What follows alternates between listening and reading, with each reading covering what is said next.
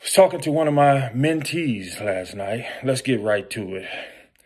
He was having some problems with his relative. He was questioning family. And then we talked about manhood and fatherhood. Now, I'm a man of words. So words mean something to me. In Arabic, Qarib means those who are close to you, those who are relatives, those who are born into your family, those who have a kinship with you, those people who are near you. It doesn't mean that they're family. Oh, you got to listen to me this morning.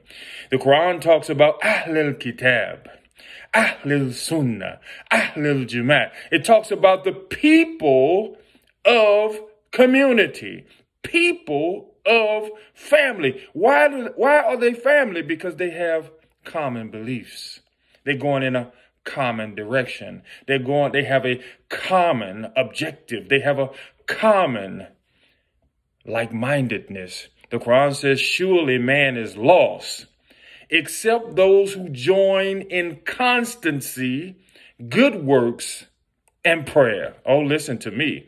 Qarib, those who are relatives. They're close to you. They were born up in the family with you. They share DNA with you. They have chromosomes with you. It doesn't mean they are of like mind. It doesn't mean that they are good for you. It doesn't mean that you should spend the majority of your time taking advice from them and using them as your life direction. Because just because they're Qarib, just because they're relatives doesn't mean that they're relative to where you're going. Oh, I'm going to say that again. Just because they are relatives, it doesn't mean that they are relative to where you're going. Ahlul, family.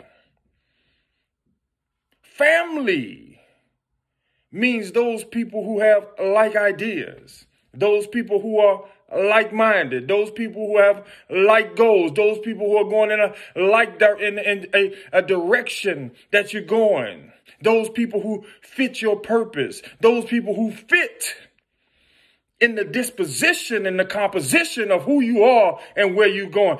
That's family. The problem with human beings, we don't determine or we don't make a difference between the two.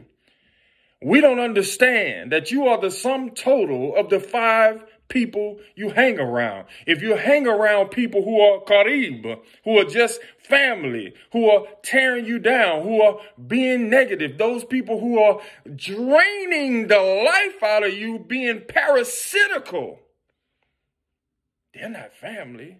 They're Qarib. They're relatives.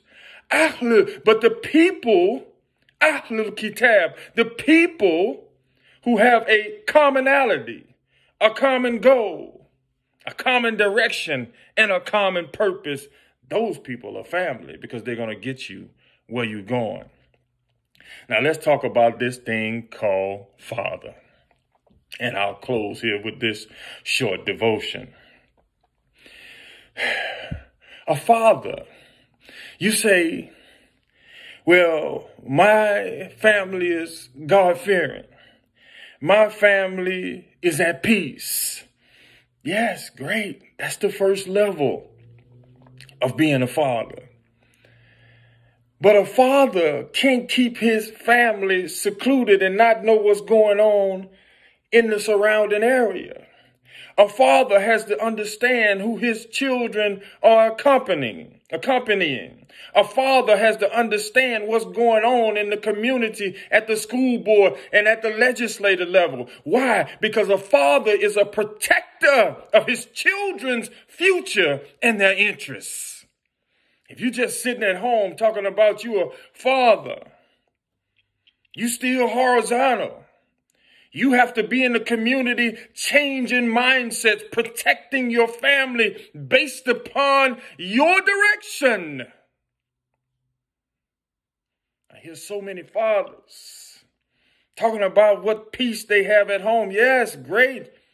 Praise God. Hallelujah. Alhamdulillah. But if you're not in the community, if you're not making a difference, if you're not being a shining example of what excellence is and changing mindsets and laws to protect your children, maybe they're still fatherless.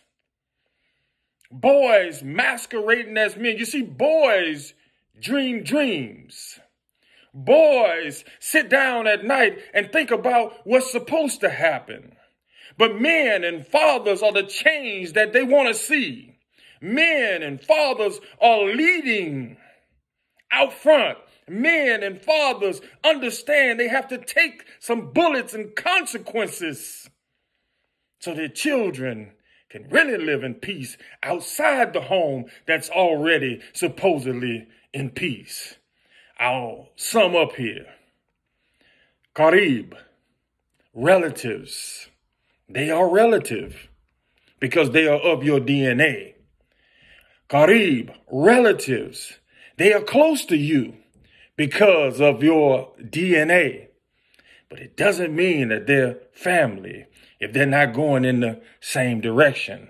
A family has a commonality, a common mindset, a common direction, a common ideology. That's family. Father. A father is not just a father in the home.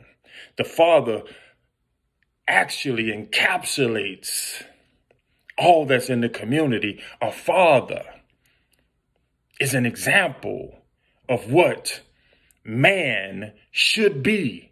Father is in the community to change laws, change mindsets, and to father in nurturing the development for the future of his babies. I hope this lecture, short morning devotion, gives you some insight on relatives, family, and fatherhood and faith. Peace and blessings be upon you.